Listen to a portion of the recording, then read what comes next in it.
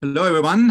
My name is Matthias Risse, and I am the director of the Carr Center for Human Rights Policy here at the Harvard Kennedy School.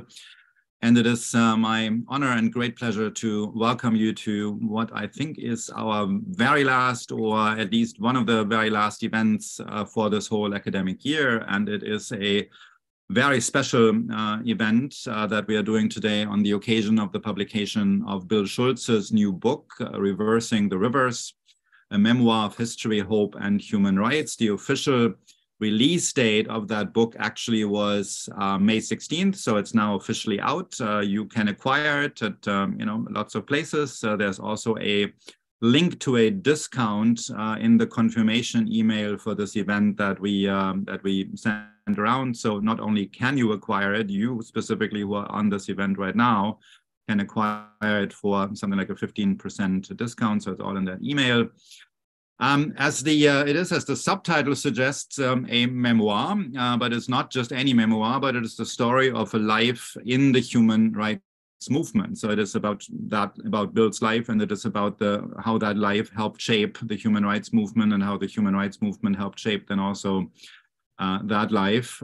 Bill William Schulz is a man of whom it has been said, and rightly so, that he has done more than anyone in the American human rights movement to make human rights issues actually known in the United States. As many of you will know, there is a much stronger, or there is certainly a very strong civil rights tradition and a linguistic take on rights issues in terms of civil rights rather than human rights. So this is actually a highly non-trivial effort to bring human rights issues also under that name into the American discourse. I would also like to emphasize here that it is really a great honor for me as the director of an academic institution here to be able to honor one of the great practitioners of the human rights movement. Places like ours here, the Carr Center for Human Rights Policy, have a role to play with regard to the human rights movement, largely because we are there to support and encourage the kind of work, to accompany the kind of work that people like Bill do, to identify future leaders, to convene future leaders. So we have decidedly a contributory role to the kind of work that, not exactly, so we have a well-defined role there, but what matters at the end of the day, of course, is the work done in the trenches. And that is the kind of work that Bill has done. So this event, I also distinctly mean as a way of conveying much gratitude, not just myself, but I think on behalf of very many people for the amazing work that Bill has done he's right there. So Bill, that you have done for the human rights movement over all these years. Bill has served as the executive director of Amnesty International USA from 1994 to 2006. He is a native of Pittsburgh, which creates a bit of a fun fact opportunity for me, because one thing I realized by reading Bill's book, that his American roots are exactly the same as my American roots. And what that means is that Bill went to high school to a place called Shadyside Academy, about which he has some really intriguing things to say. So Shadyside Academy is in a part of Pittsburgh known as Shadyside, which is also where I lived many years after Bill was at Shadyside Academy. So I did have nothing to do with the academy, but I lived in Shadyside, sharing a house with a group of rather wild Carnegie Mellon University art students. And that was my very first year in the United States in 93 to 94. When I was a visiting student in the Cathedral of Learning, which is the main building of the University of Pittsburgh, which was roughly the time when Bill started as executive director of Amnesty USA. Now, one important thing to understand about Bill's work there, and there's a lot of important things to understand, but just one thing to begin with, is that Bill developed Amnesty International USA into an organization that paid more attention to human rights in the United States than the organization itself had done before. So it's not just that human rights are a bit of a latecomer to the rights discourse in the United States. It's also that Amnesty International as an organization has a certain kind of impartiality constraint that at least strongly encourages organizations, its chapters in particular countries, not to concern themselves with that very country, but with people prisoners of conscience, people suffering from political oppression in other parts of the country, which also concerns and creates certain difficulties in attracting people to do this kind of work. And, there's, of course, often questions, doesn't the United States have a set of its own human rights issues? Of course it does. And Bill has done a lot of work to draw attention also from within Amnesty International USA to those issues. Amnesty International, many of you will know, is an organization that comes from the early 1960s, is the great grassroots organization in the human rights world. It's one of the two major human rights NGOs in the world. The other one is Human Rights Watch, but Human Rights Watch has a very different mode of being than Amnesty. Amnesty really is a grassroots organization, and it was built by Peter Benenson originally in the early 60s around this idea that people over here should show concern of an impartial sort for people over there, right? And kind of thereby expressing this universality idea of human rights in a grassroots manner at a global scale. The book begins with Bill's childhood in Pittsburgh, though it's actually rather brief on that. So the book is really mostly about the work and, talks about Bill's life really mostly to the extent that Bill wants to reveal who he is and how this connects to the work. It is mostly about the work. And also brings in a lot of thoughts. The book throughout brings in also, so Bill has a degree in philosophy, and the philosopher in Bill is distinctly the second character to the practitioner in Bill, but it also that the philosopher is clearly there. So there is a lot of fascinating reflections about the nature and the functionality of evil. And the book also contains, I really encourage you, so when you buy it, read all the way to the end, read the appendix, because this is a really nice user manual of how to deal with the usual kind of objections, concerns, reservations that people have about human rights. And Bill just sums up a lifetime of conversational practice there. So this is actually the kind of thing one could easily assign in a human rights class as a shorthand for a lot of interesting debates. So then no sooner had Bill started at Amnesty in '94 than the genocide in Rwanda started. Rwanda, so of course now we know Rwanda much more because there was a genocide, but at the time it was a country that many decision makers in the West could barely locate on a map, but then truly horrendous things started to unfold there. The speed of genocide much higher than any other in the century, riddled with genocides. And that happened basically within a few weeks after Bill took up his position at Amnesty. And from there, the book explores issues around the designation of prisoners of conscience, which is a central category for the work of Amnesty, over which the London headquarters reserves close control. And Bill has some intriguing parallels there to the imperial, the imperial British past, the headquarters in London. And so this is an important issue also of sometimes tensions in the Amnesty world, that these designations are made from London and the research is done in London. The book then talks about various country visits by Amnesty delegations that critically included Bill. So there's one important kind of work that Amnesty does, these country visits. They took Bill to difficult places like Northern Ireland, like Darfur and Liberia. So one of the most harrowing reads in the book is a number of chapters about Bill's visit to Liberia, beginning with the complications of even getting there, then moving around there safely in the country, getting out safely, living with the looming threats of Charles Taylor, the then dictator of Liberia. Good thing to note here, Bill is with us on the screen. Charles Taylor is in a prison somewhere, so that was a successful, that all ended well, but it wasn't clear from how it unfolded that it would end as well. So these visits, of course, and this is really something, that's what I mean by work in the trenches, these visits come with enormous personal risks for the people who undertake them. The book talks about the complexities of addressing human rights in Israel-Palestine, something I hope we'll have some time to talk about, and walks the reader in often very personal ways through Bill's encounters with the American criminal justice system. A white guy from Pittsburgh had an enormous, in a way that speaks to my white guy from Pittsburgh experience too. There's things one needs to acquire, things one needs to understand about the racial dimensions, about the American criminal justice systems, but generally also about the human rights dimensions of in that field, police practices, prison system, use of death penalty, of course, a major issue for Amnesty for many years. The racist overtones of all of that are very strongly addressed in the book. We learn about Amnesty International's engagement with the mainstreaming of torture after September 11th, but we also learn about many encounters of very different qualities, sometimes quite comical, sometimes quite depressing, often very uplifting, with celebrities ranging from Lauren Bacall, Richard Gere, Martin Sheen, Angelina Jolie, Patrick Stewart, George Clooney, Muhammad Ali, Salma Hayek, and quite a number of Kennedys. So if you want an autograph from one of these guys, send an email directly to Bill. He is still using that old Yahoo address. Not many people are doing that, but Bill is, he's rigid about that. Maybe he can do something for you.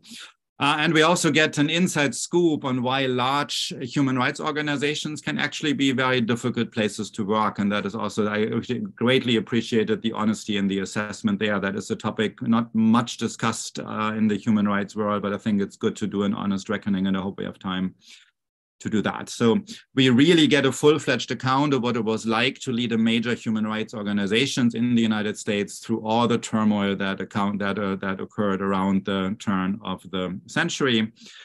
Let me also mention here, Bill is the author of a number of other books, including The Coming Good Society, Why New Realities Demand New Rights, which came out in 2021, which was co-authored with Sushma Raman, the previous executive director of the Carr Center, and which is a book about how new realities of the Universal Declaration, as you will all know, is from 1948, and many things have happened since then. The human rights movement, to its great credit, is an enormously dynamic movement, and this book is making a major contribution to assessing where these dynamics are going or should be going.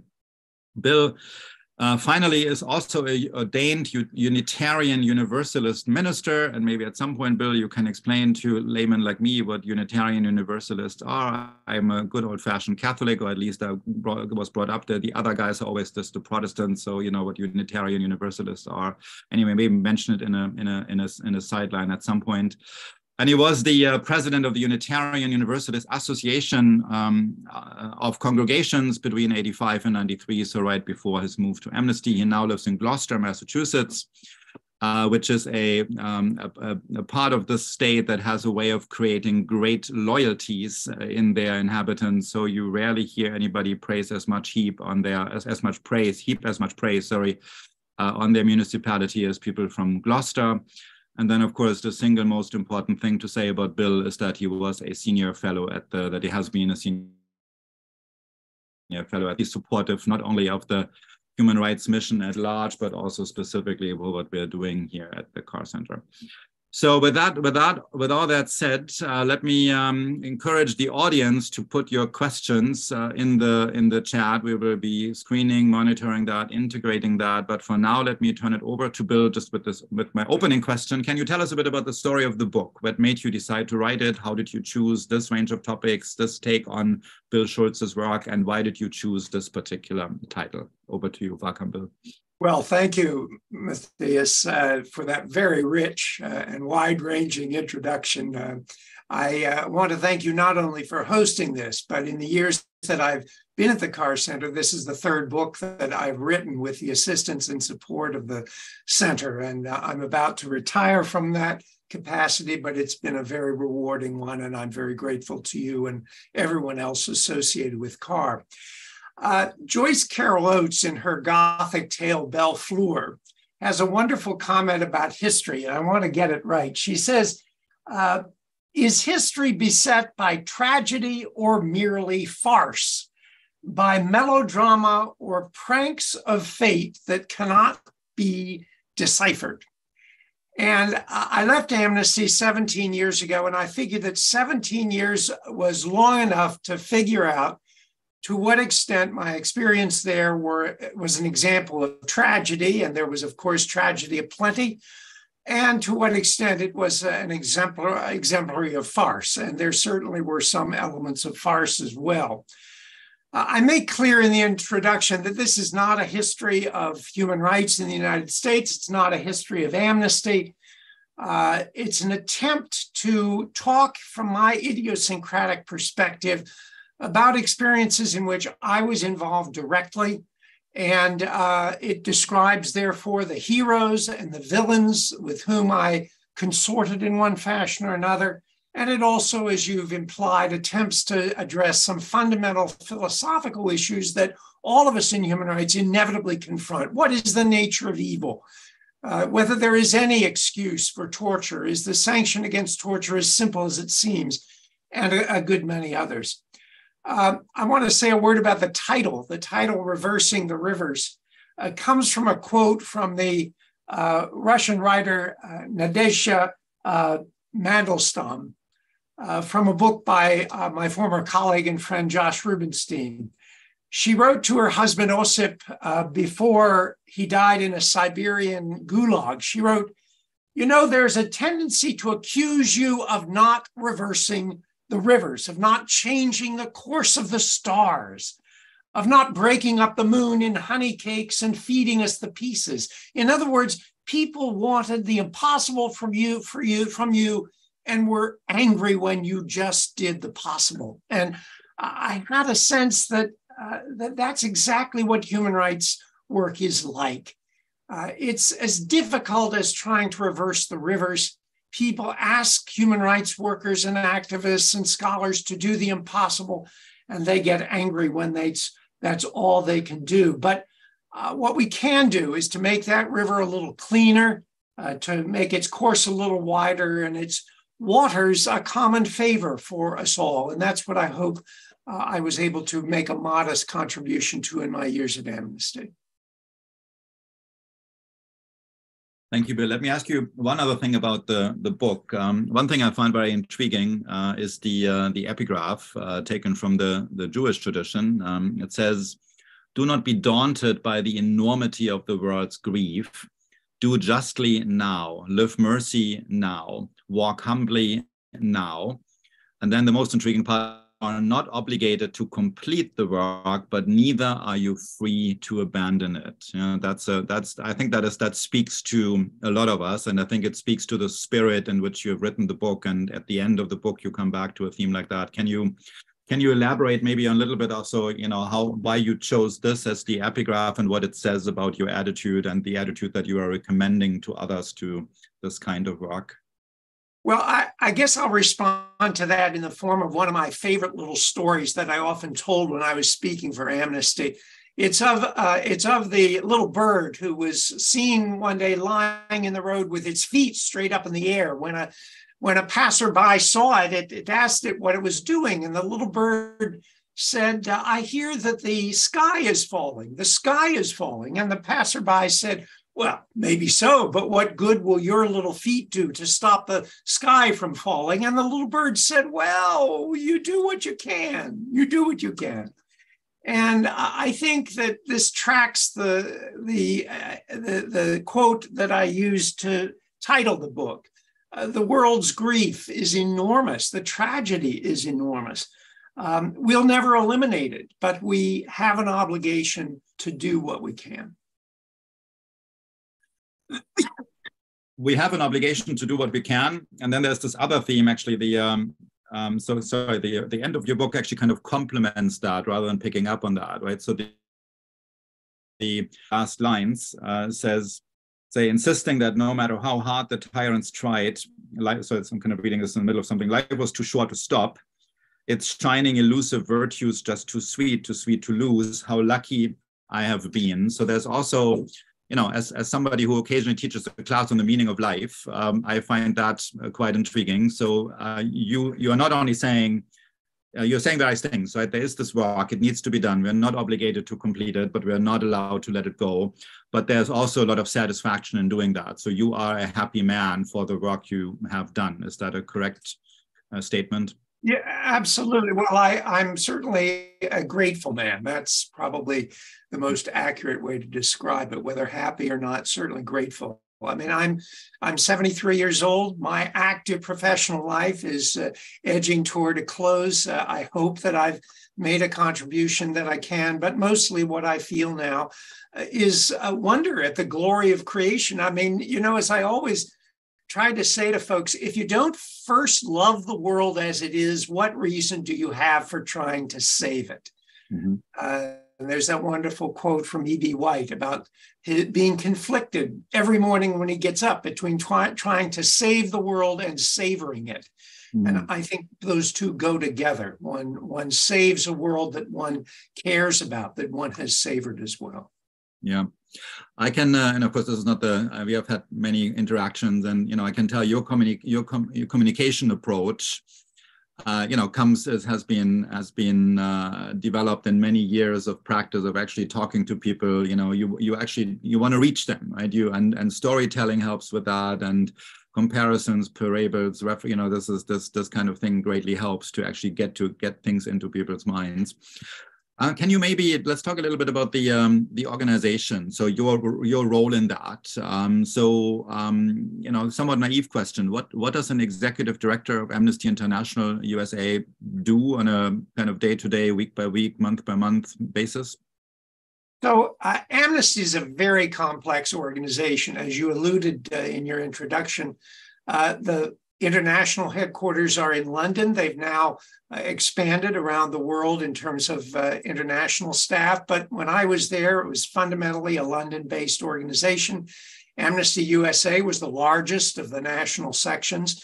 It was an important section, but it often had conflict with the international movement over such things as the work on own country restrictions that you've also commented on in your introduction. The job of an executive director is, of course, like that in any nonprofit organization. You raise money, you're a spokesperson for the organization, you hire and fire people, you administer the organization, and in Amnesty's case, you're a principal interface between the national section and the international movement. It was a fantastic job. I loved it. I can't say I loved every minute of it. There were lots of headaches. I was on the road about 75, 80% of the time. A very demanding job, but a very rewarding one as well. Yeah.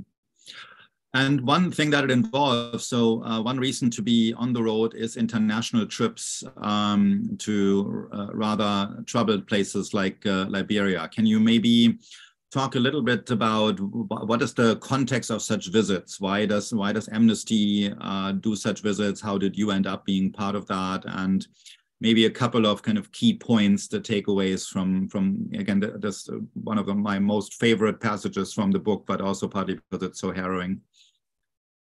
So Amnesty has a policy, at least it did when I was there, that it never goes into a country without the knowledge and the permission of the government. It doesn't engage in any kind of subterfuge. And so that means that often Amnesty is not allowed into certain countries, but it tries to go into countries, particularly countries at risk of massive human rights violations at critical times. And in the case of Liberia, it was in the run-up to an election. The country was in the middle of a horrendous civil war. And Amnesty, to our own surprise in some respects, was given permission to go in, despite the fact that it was, as you said in your introduction, a very dangerous place. Whether we actually did any good or not, I don't know, but we certainly worked very closely with the local human rights activists. You mentioned the Catholic Church. The Catholic Church in Liberia was a very important player. Women in Liberia, women leaders were very, very important there in providing countervailing power to Charles Taylor and those in control at that time of the government. Of course, eventually, those local activists managed to, in some ways, transform that country. Ellen Sirleaf Johnson becoming the first woman president of an African country. And obviously, the country, while still having horrendous problems, is no longer at risk of any kind of massive genocide, at least for the moment. I will say a word more about the story because people may be wondering, since you referred to it. I led this organization because, of course, of the longstanding relationship historically between the United States and Liberia.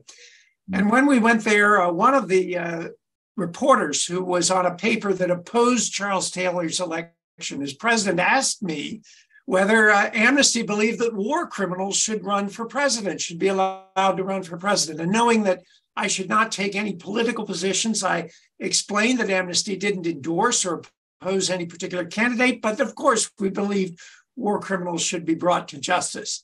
And in the next day, in the headlines of that paper, Charles Taylor may not run for president, says Dr. Schulz of Amnesty International. So I went into the editor and I said, you've got to correct that. That's not what I said. And I explained what I had. Oh, we understand, they said. The next day, the headlines, "You will be booked, Charles Taylor." So Taylor and his minions were not happy with that. And they met with some of my Amnesty colleagues and they said, Mr. Taylor is very concerned for Dr. Schulz's health. And he suggests that he keep his eye on his back in New York. So I didn't take that very seriously, but it is indicative of the fact that you're dealing with some very, very rough, horrendous characters in this work. Yeah. Yeah. And this episode is actually also quite striking as an illustration for the very difficult navigating that an organization, that specifically Amnesty, always have to do. Right? I think the way you handled this particular conversation really was quite brilliant by saying we're not taking a stance on the presidential elections. We are not political in that sense, at least, right? But we stand for something, right? We do stand for having people brought to justice, and that's a sticky topic for Amnesty also when it comes to the selection of prisoners of conscience, right? So there's maybe you can elaborate on that, but the one person that comes to mind, Nelson Mandela, or maybe that was not even one of the great headache topics, right? So Nelson Mandela never became a prisoner of conscience for Amnesty because the fact that he was actually involved in sabotage activities at a certain stage in apartheid South Africa basically disqualified him. So there was this distinction between the political and the pristineness of certain kind of activities, hard to draw, hard to maintain, often difficult to address in conversational contexts such as the one that you just quoted for Liberia. Yes, well, I think prisoners of conscience, POCs, were Amnesty's stock and trade from the beginning of the organization in 1961. And the founder of Amnesty defined them very clearly. I want to get the quote exactly right. He said that a prisoner of conscience is any person who is physically restrained from expressing any opinion which he honestly holds and who does not advocate or condone violence. Well, read literally, that means that even someone who expresses support for genocide, as long as he doesn't act on it, could be declared a prisoner of conscience. It was a controversy over Alexei Navalny, who had been known in years past to have expressed xenophobic positions. And Amnesty, of course, had declared him a prisoner of conscience and then waffled on that and then finally added to the requirements that it be someone who has not advocated hatred as well.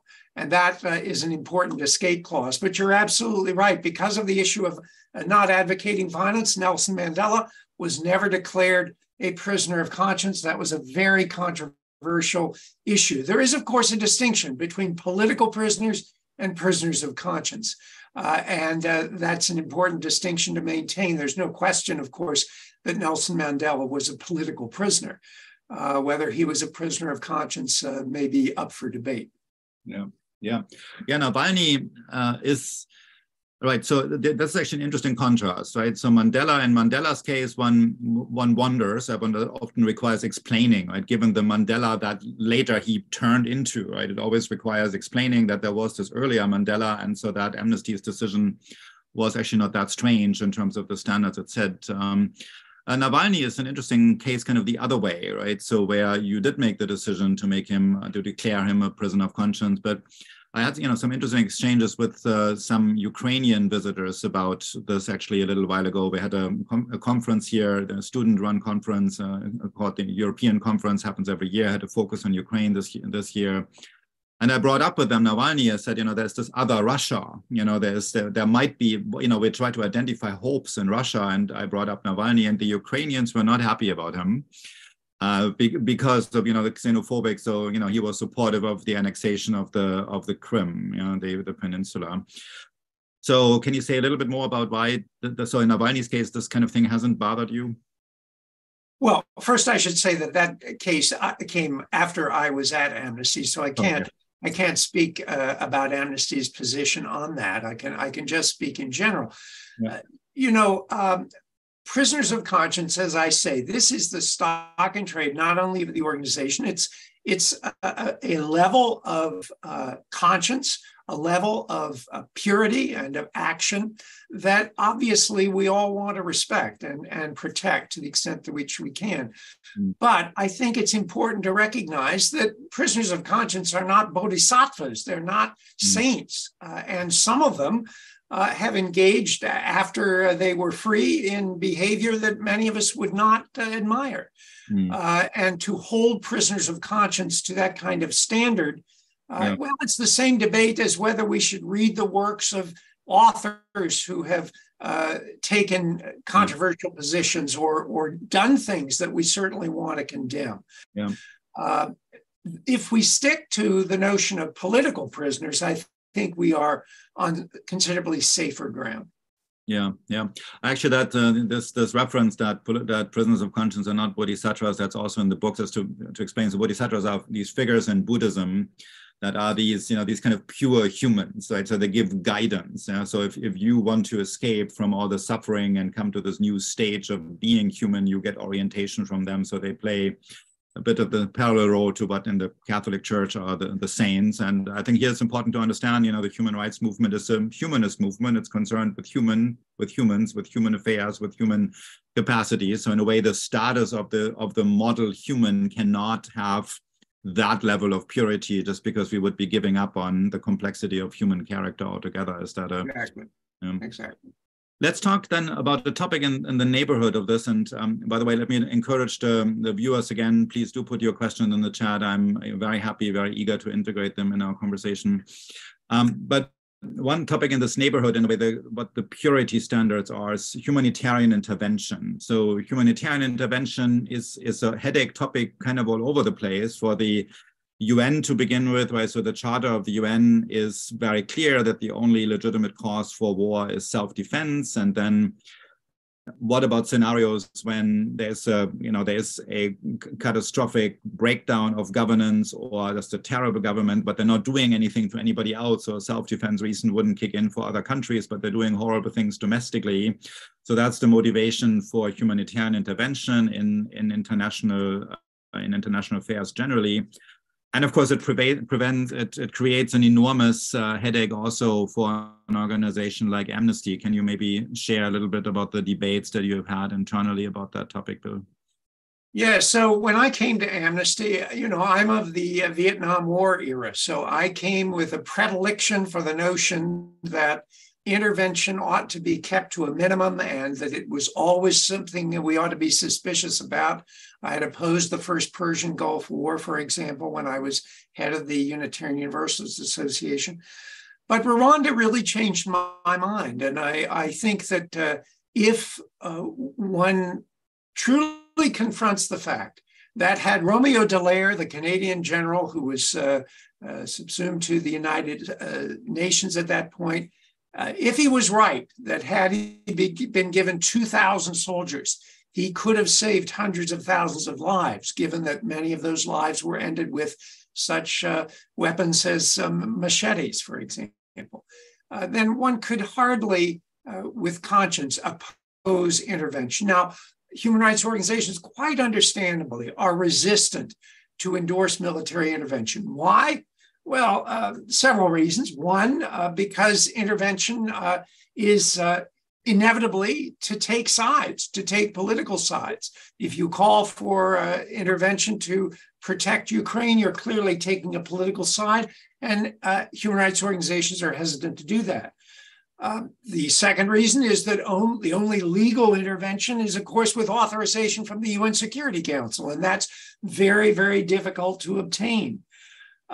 It's because even the most virtuous military forces may well commit what have to be described as war crimes. And if a human rights organization has endorsed that intervention and then the military forces commit war crimes, obviously that puts the organization in a very difficult position, and it makes it more difficult to call out war crimes. Yeah. And so I think a good example is the Kosovo War, which the UN Commission on Kosovo eventually declared to have been illegal because it was not authorized by the Security Council, but legitimate. And similarly, I think that the French intervention in Rwanda, it was illegal, but I think it saved a good many lives. So this is the complication that we always struggled with. I think Amnesty is now more flexible. Amnesty is a growthful organization, more flexible on this question than when I was there, but it is obviously an ongoing quandary for any human rights advocate. Yeah, yeah. Let me bring our conversation to another ongoing quandary in the human rights world, and that is reporting on Palestine, Israel. There's also some fascinating discussion in your book in there, and this whole issue, of course, also came up at the Kennedy School in recent times around the appointment of Ken Roth. So the Human Rights Watch, the other big organization in the human rights world, has similar challenges and similar internal disputes about how to deal with human rights violations there. And one position in this debate is so some people say the human rights organization should not strongly focus the way they do on human rights violations of Israel, because Israel has all these great things going for itself. It's a functioning democracy. It has a spectrum of opinion, freedom of the press, and all these things. There's problems there, but it is functioning way better as a democracy than just about any other country in that region. Is that really? I mean, there's kind of two concerns, right? Is this a good use of your energy to focus on a country that is good in all these ways? And B, aren't you thereby also in a way undermining the efforts of this country to maintain its democracy? So I'm just kind of quoting that as a position that is a recognizable view in this debate, and I'd just be eager to hear your thoughts on that. So there's no question that this was among the most controversial issues, and no matter which side Amnesty and no doubt Human Rights Watch reported on, and the organizations both tried to be quite even-handed here and report both on violations by Israel and by the Palestinians. No matter what, we were lambasted about our reporting here. I think that the argument, first of all, of course, there's considerable question as to the extent to which Israel is fully democratic, at least for its own Arab citizens. But quite apart from that issue, I think the notion that one gives a country a pass on human rights violations because it is democratic or because it has other admirable features would mean that the United States should itself receive a pass with regard to its human rights violations, be they with regard to the police or the use of the death penalty or whatever it may be. That's not the way human rights organizations can operate. I think that the problem here is, apart from the politics and the sympathies that many people have for both communities, I think the problem is that you are dealing with highly traumatized communities of people, both Israeli and Palestinian. And when you're dealing with highly polarized and highly traumatized organizations, the intervention of third parties is always going to be controversial and delicate. And sometimes I think human rights organizations have intervened with a blunderbuss rather than with delicacy. But I think on balance, Amnesty at least, and I would say this is true of Human Rights Watch, have done their best to be as even-handed as possible in a situation that even even-handedness is suspect by both parties. I completely agree on all of that. Frustrating features of this whole discourse around Israel-Palestine is that too many people are, aiming to make like one bottom line statement, or when they look at the history of the conflict, they, might even take an enlightened approach to that, and they say, yeah, a lot of things have gone wrong, but the real evil was committed by this group, and it started then, right? So they want to somehow kind of nail it to one thing committed by one side. But I think one really important thing about this here is there's just a lot of complexity, and often one needs to say a bunch of things, and they're all true together, right? There's and also involving the role of outside observers, right? So this is obviously a part of the world that is very, because of the spiritual role that it has, is important to many people. And so, it's how to report about that, how to talk about this, what to recognize is a difficult subject. Well, and I think it reinforces the importance of the original amnesty ideal, which is that you have disinterested observers, researchers, experts who truly are going to call it as they see it. Yeah. But of course, we're all human beings and we all have biases of one kind or another. Yeah. And in the case, of course, of Israel, it's easier to obtain information sometimes. Israel is the more powerful party. Therefore, it is likely that it may be the party that commits a disproportionate number of violations that have to be reported on. But it's a very, very complicated and difficult situation that requires, as I say, delicacy and sensitivity, sensitive to the trauma on both sides. Yeah, yeah. And, this is also as good occasion as any to just really emphasize how important additions to global politics the existence of the international human rights organizations is, right, and domestic human rights organizations that we have. If you think about what civil society, what that actually is, right, that you have, in addition to states and state entities and interstate entities, in addition to all that, and individuals, also these organizations of individuals that are not state entities, but still can put pressure on, can exercise power, can do things in the world. That is something that we just didn't have before the 20th century in any serious way, right? So this is really something that information technology and connectivity of the 20th century has made possible, and that is why organizations like Human Rights Watch and Amnesty are such important. And does anybody imagine subtracting them and the Red Cross, right, from the world, and how in spite of all the shortcomings, right, but what would the world be like if those were removed? Well, you make a very good point, and we often hear criticism of the human rights movement and regimen, its weakness, its failures, and so on. Is it worth it? We're often asked. And the answer, I think, to that is fairly simple. Where would we be without them? Do we really want to live in a world in which torture is normative, in which inequities are not called to account? What kind of world would that be, despite our failures? The other thing I think your comment alludes to is sometimes the tension between the notion of grassroots action and action by expertise, lawyers, researchers, journalists. This was often a conflict. Amnesty would advocate for the power of grassroots. Folks who were more sympathetic to organizations focused around research and the use of the media would say that was the way to go. I mean, I think it's obvious that they are complementary, that both are required. How does social change take place? It takes place by creating a virtuous circle.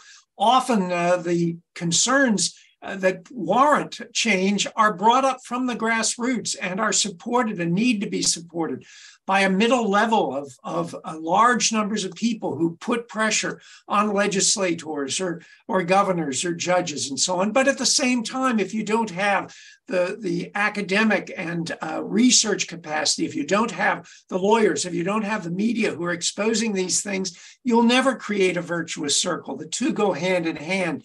I found it a frustrating argument to even have to engage, but it's one that is commonly focused on the movement.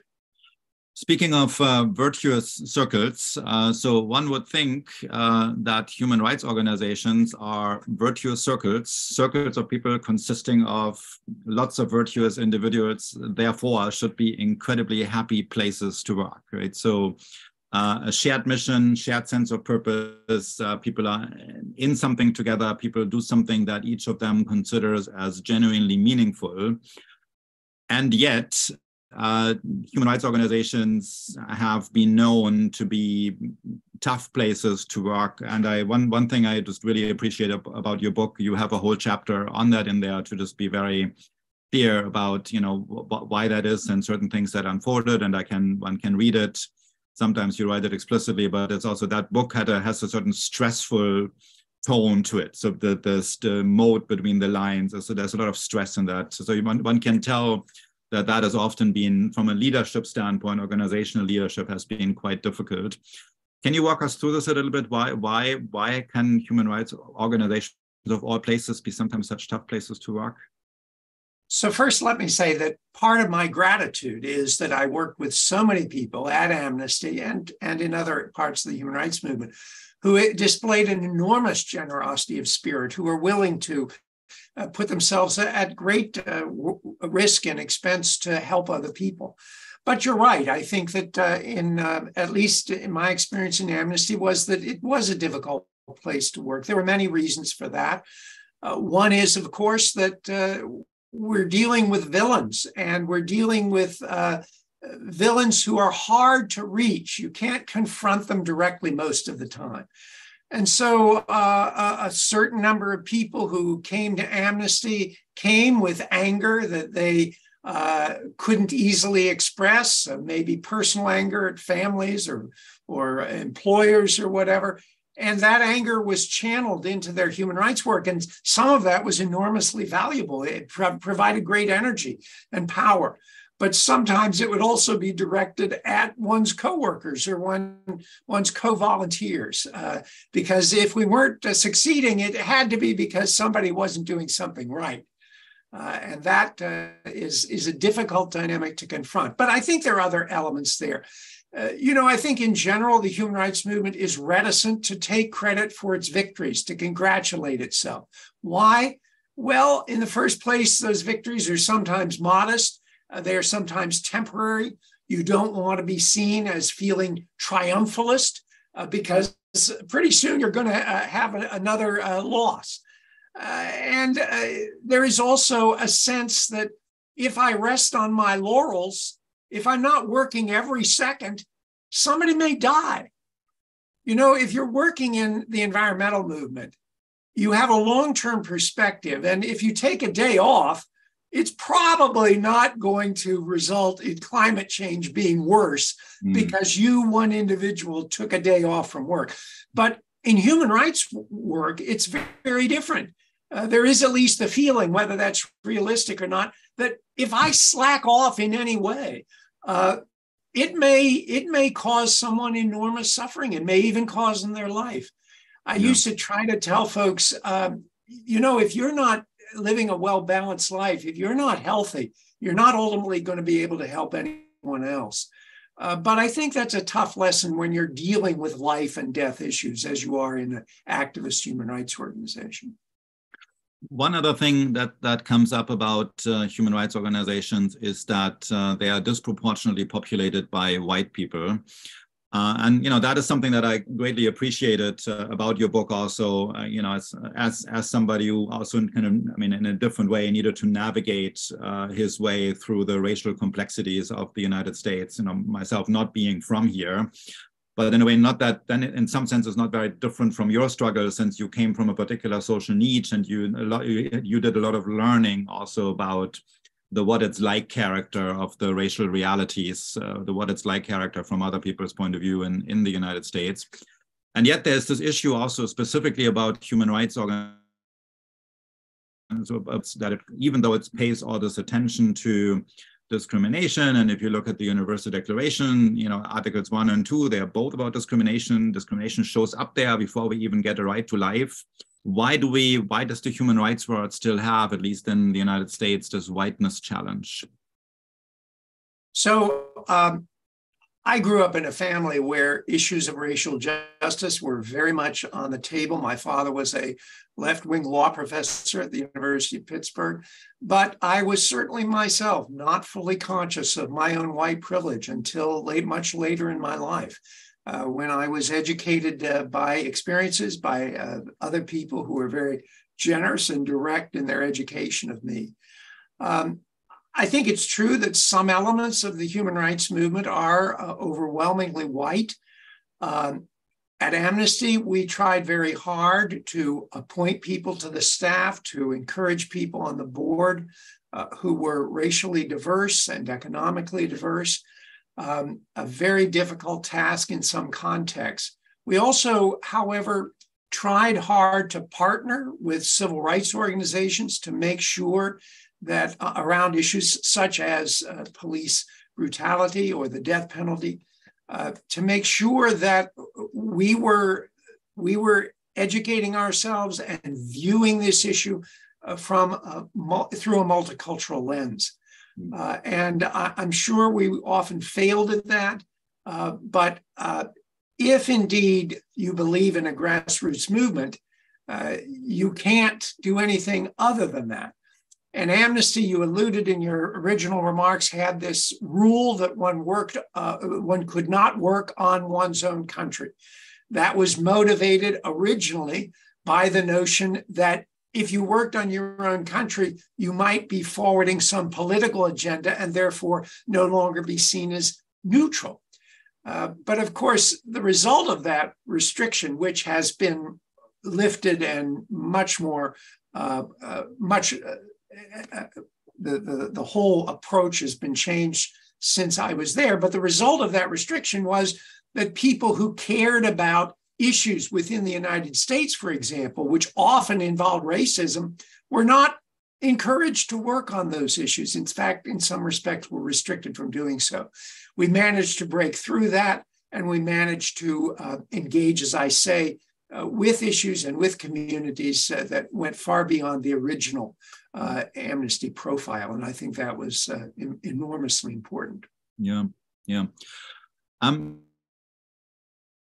To turn in another American issue, the one chapter, one very eye-opening chapter is about the engagement with that Amnesty had with the criminal justice domain, and in particular also with the police.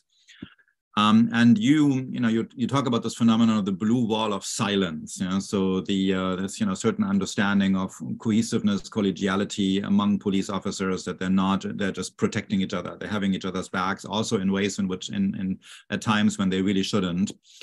And you have been intrigued by the occasional phenomenon where somebody breaks through that and basically puts the spirit of the kind of service that police are supposed to be doing above any concerns that come with these issues around cohesiveness. And so you talk about the rare individuals who are willing to breach the blue wall of silence, and that you considered writing a book about them, but that is not one of the books that you came around writing. Is that a book that you will still write, or is that something that for good reason you have discarded, Bill?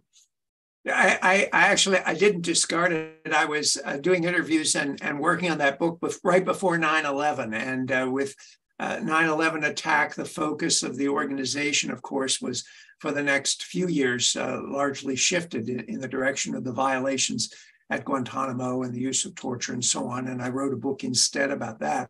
But I was always intrigued by that, partly because I came to know some police officers, often, though not exclusively, African-American police officers who had resisted the blue wall of silence. And I was intrigued as to whether I could find some common qualities, some common properties that define that. Well, ultimately, my pool was only about half a dozen people, so I can't necessarily claim that this has universal appeal. But I noticed at least two things. One is that the officers who resisted were people who had truly gone into police work because out of an idealistic perspective. They had gone into it because they truly wanted to help people.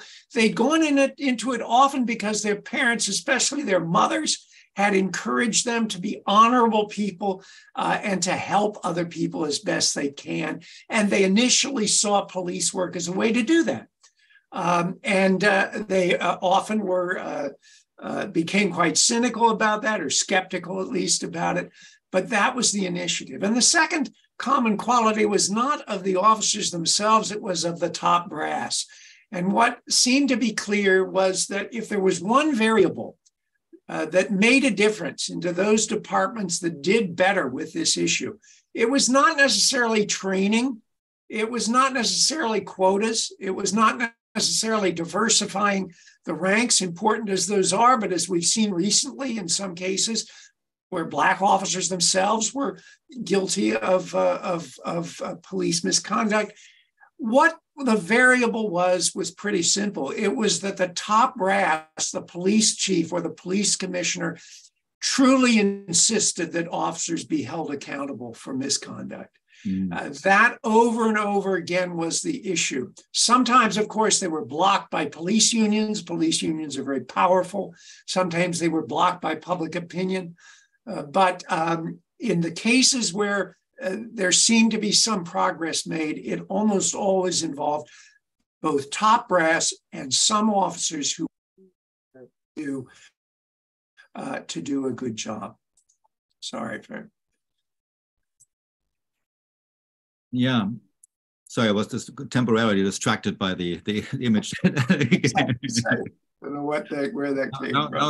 Now that we saw your wife on that picture, what does your wife think about your work at Amnesty? Has she been happy that you were on this job with all these ways you have endangered yourself, or has she often said to you, "Bill, not Liberia, not Northern Ireland, not Darfur"? No, she never said that, but I think she was breathed a bit of relief when I left the job.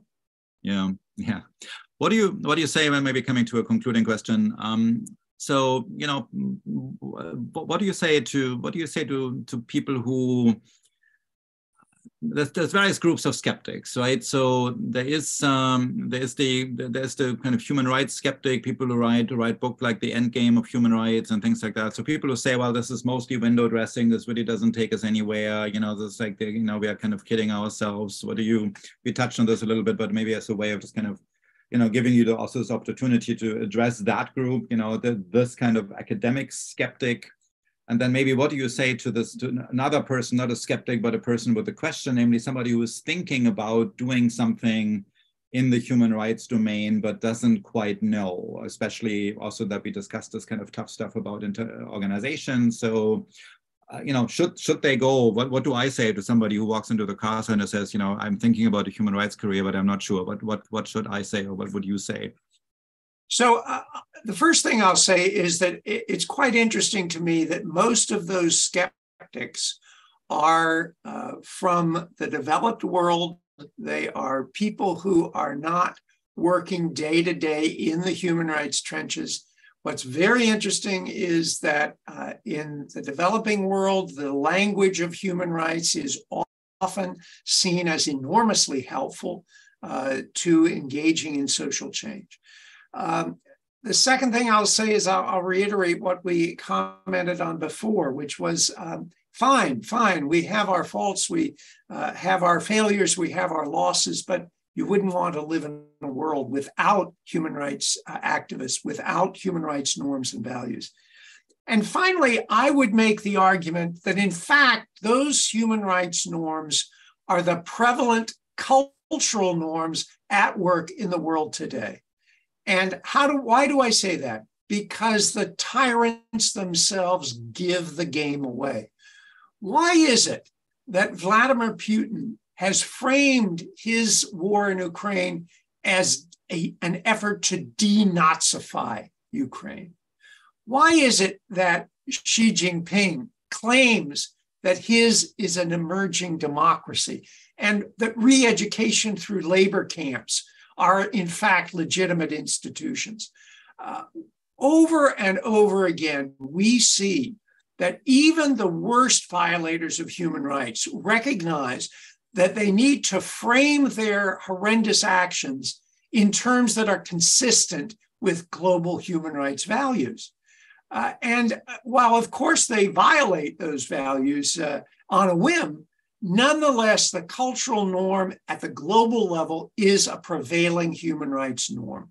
Mm-hmm. And at the end of the day, you start with having established a cultural norm. You then have to go on and enforce it, of course, with political, economic, and sometimes military elements. But if you don't have the underlying cultural norm, you'll never be successful in the other more pragmatic realms. And that, I think, is part of what the human rights movement does and does very successfully, is establish those baseline cultural norms. Yeah, that is a very powerful note to end on. So let me just maybe say again, yes, there's it lies in the nature of the human rights movement itself that it sees a lot of half empty glasses, right, rather than half full glasses. It lies in the nature of the human rights movement that it focuses on things that are not done, that it focuses on people whose challenges in society have not been met. And so in that sense, the human rights movement contributes itself to this awareness that there's all these problems in the world, that that they get attention, that there's reporting about them. But I think it's just really important just to keep in mind, which can be accomplished by doing this easy subtitles to get a tentative sense of what the world would be like if all this work that human rights organizations do on humanitarian organizations like the Red Cross, if that were not in the world, if the world were simply left to the people who don't do that work. That's, I think, is a healthy thought experiment. And then of course, for those of us who are in this in this line of work, I think what the epigraph at the beginning is incredibly useful. We are not obligated to complete the work. It is not possible to complete the work. We could not have possibly the ambition of going into this line of work with the ambition of creating a completeness, but we are not permitted to not do this work. We are obligated to continue this work. And Bill, you have done your share. You have definitely done your share. So the thing to say at the end again is thank you for that. This session was meant to be as a way of paying homage to your work. And I want to say to all of you, the book is absolutely fascinating as a human rights journey, and also as one illustration of what that means to feel an obligation to do some of the work without being able to complete it. And in that spirit, thank you all for your support for the Carr Center, and thank you, Bill, in particular, for all you do. And academic year is over, but the work is not complete. There's going to be a next year. There's going to be another year. So I hope to see you at Carr Center events then. Take care, everybody.